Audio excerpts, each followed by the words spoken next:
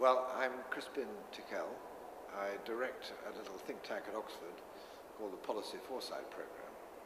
And we try to act as a kind of bridge between science, research, academia on one side, policy making and public understanding on the other.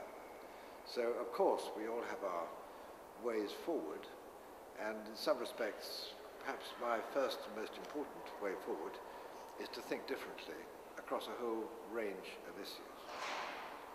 One of them is economics, another one is energy problems, another one is how we use water, another one is, of course, climate change, and so on. So there's quite a range of issues on which I think we have to think differently, and the sooner we start thinking differently, the easier it will be to make the most of them. I have three particular points I think of great interest. The first is to think again about economics and try and redo our economic modeling. There's been a number of suggestions made, most recently by the Stiglitz Commission and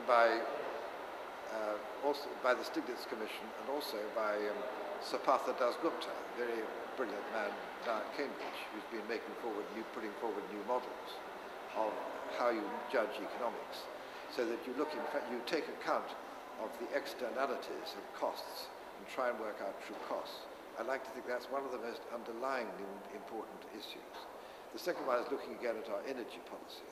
And there again, there are many alternatives for use of fossil fuels, and they range from geothermal energy to wind energy to solar energy to a whole variety of different kinds of energy, all of which are very interesting and all of which require a bit of support to get going.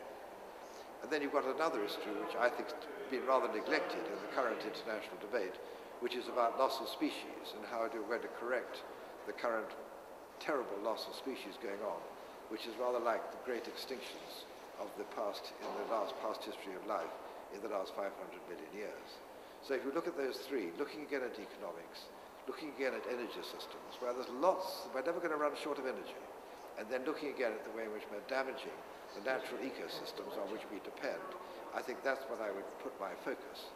On the last, I would simply say this, that people forget that we have 10 times as many bacteria in our bodies as body cells, and we are part of living nature, and we sometimes forget that in our peril.